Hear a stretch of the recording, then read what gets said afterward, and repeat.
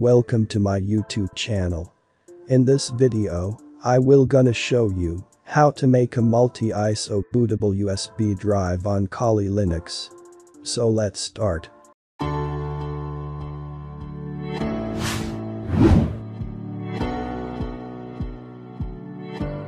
Ventoy is a free and open source utility used for writing image files such as .iso, .wim, .img, .vhd, and .efi files onto storage media to create bootable USB flash drives. So you have to click on the download tab to download the Ventoy. Now here you can see Ventoy is available for Windows and Linux. So here you have to click on the second option. Now here you can download the file from here directly. Or you can download it by the wget command. I am using the wget command. So open your terminal. Type the wget command and paste the copied link.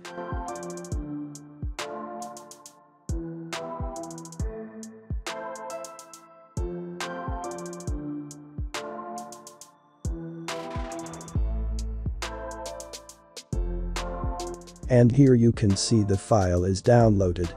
Using the ls command you can see the downloaded Ventoy tar file.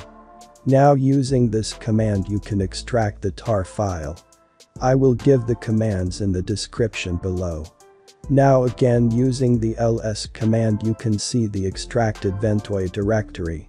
Now using the cd command you can go to the Ventoy directory. Now here you have to run the Ventoy GUI.x86-64 script to run the graphical interface of Ventoy. Enter your user's password. So this is the Ventoy graphical interface.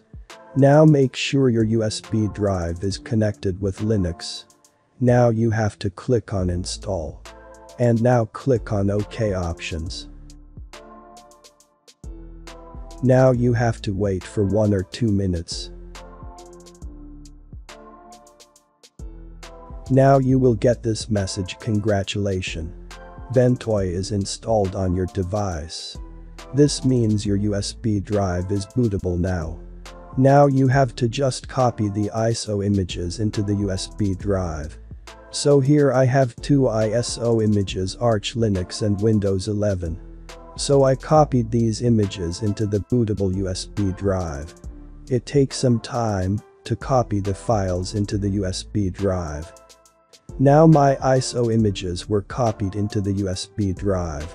Now reboot your system and boot your machine from the bootable USB drive. In the BIOS setting, you have to make a USB as the first boot device. Or you can press the function key to go boot menu. In my case, F10 is the function key. Here you have to select this option. I am going with UEFI mode. Now here you can see the Ventoy menu. And here both operating system is here. Now I select the first option, Arch Linux. And here you can see it's working.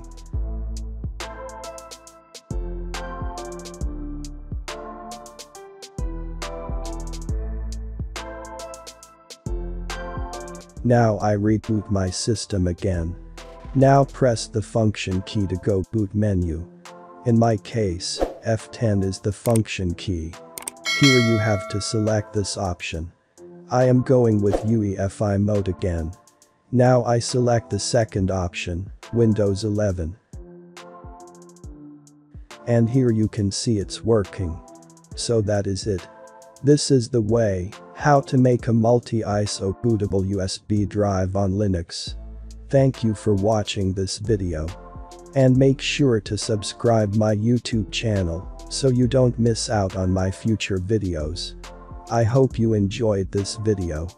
And I will see you in the next video.